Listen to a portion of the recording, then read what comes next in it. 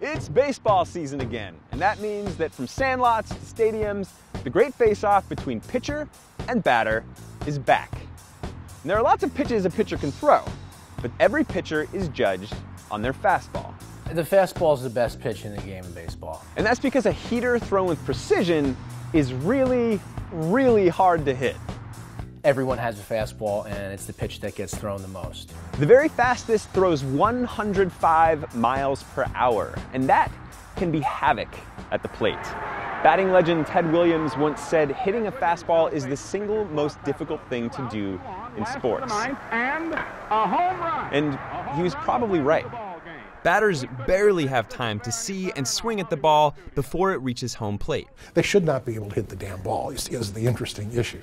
And there are more and more guys throwing harder and faster. In 2008, only 18 pitchers were throwing triple-digit fastballs, and they collectively threw 196 of them. By 2017, there were 40 pitchers throwing that fast, and they together threw 1,017 fastballs at or above 100 miles per hour. But what if the fastball got even faster? Today, we're going to look at why throwing and hitting a 110 mile per hour fastball is almost impossible. To find out what it takes, I threw my fastest fastball with a scientist who's been studying pitching for decades. I tried hitting a former big leaguer's pitch and stepped into the virtual world to bat against a superhuman pitching avatar. Nope. Let's start with the pitch. Baseball fans have long been thrilled by the pure speed of the fastball. Bob Feller, pitcher for the Cleveland Indians, takes time off to demonstrate his cannonball delivery. Before radar guns, Army ordnance equipment had to be brought in to measure pitch speed. Rockets along at a world record speed of 98 6/10 miles. Legends like Bob Feller and Nolan Ryan threw incredible fastballs that left batters reeling. Today's marvels of the mound also sling serious speed. At the top of the radar gun is Yankees relief pitcher Aroldis Chapman, who was once clocked throwing a stunning 105 mile per hour fastball. He pitches an average of 101 miles per hour, and last year threw over 345 triple-digit fastballs.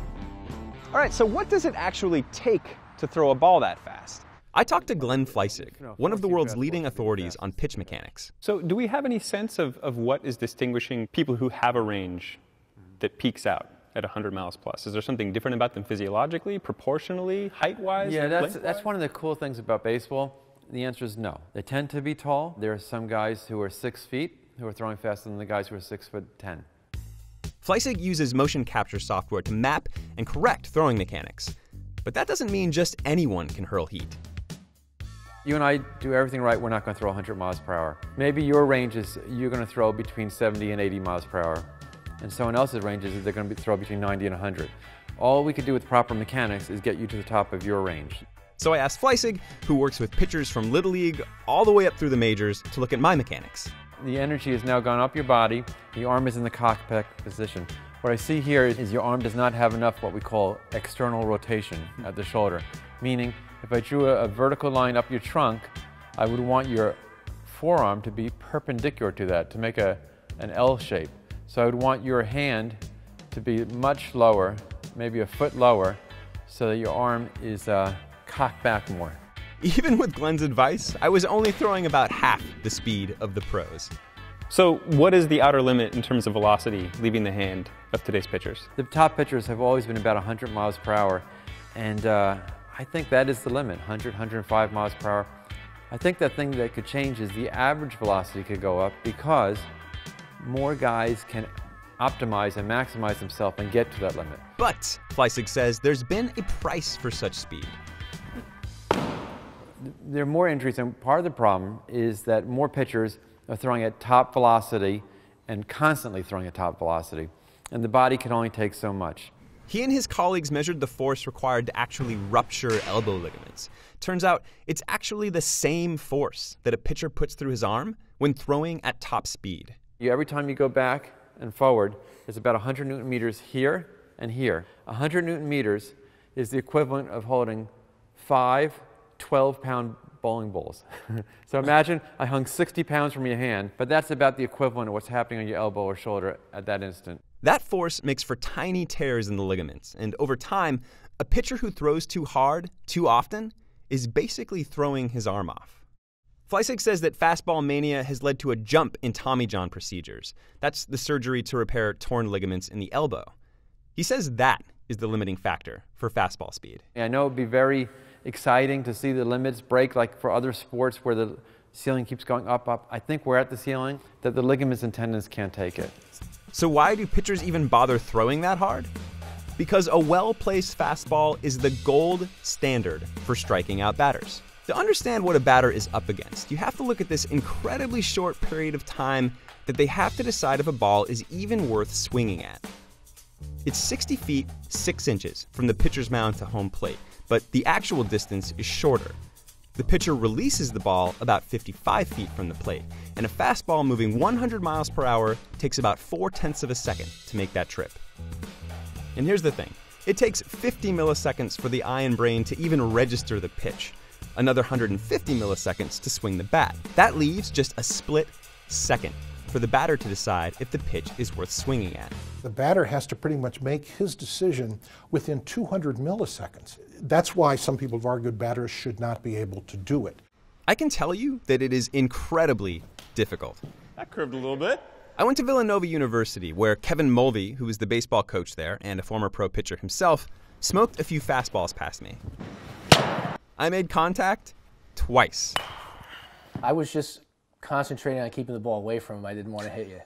I didn't want to come inside. I didn't want to get anywhere near you. Which I appreciated. He was throwing in the 80s and was incredibly consistent. But here at Villanova, they've got a tireless pitcher who can throw everything from high school speeds right up to the truly impossible. There.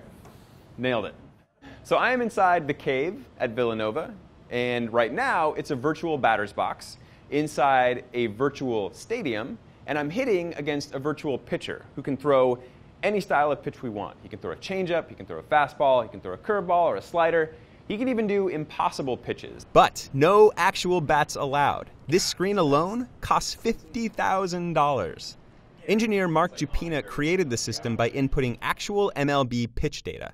So what batters see is a real pitch delivered virtually. What we're doing here as much as we can is develop a training tool, and then we're also looking at to add in EEG sensors to measure focus level, eye trackers to properly see how well the eye is moving with the ball. We're developing something not only to help the baseball team, but we're getting other scientists and engineers involved in this project. Jupina can do things like freeze the ball midair and have batters identify the pitch.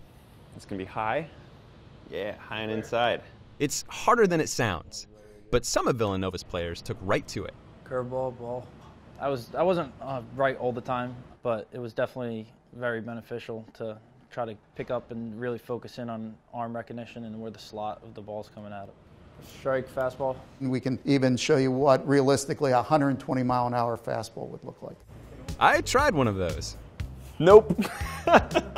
121 miles per hour. For psychologist Jerry Long, the cave batting simulator could answer questions about our ability to track moving objects. 121 miles per hour. Good grief. You could have hit that. Oh, yeah. Like, is it really true that you've got to keep your eye on the ball to hit it? What if the ball disappeared after 200 milliseconds? The presence of the ball should almost be unnecessary. Is that true? I don't know the answer to that. I'd love to find that out. I also tried one of Jupina's other creations, a hacked Oculus Rift that he's rigged so a player can swing for the virtual fences. God, the timing is completely different. All right, this is a fastball moving at 111 miles per hour. Fifth or sixth time is the charm.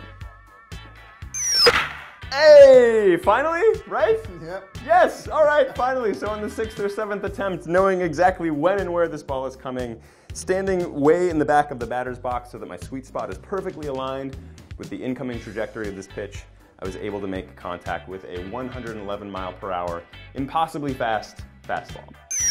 So will we ever see a pitch like that in real life? Probably not.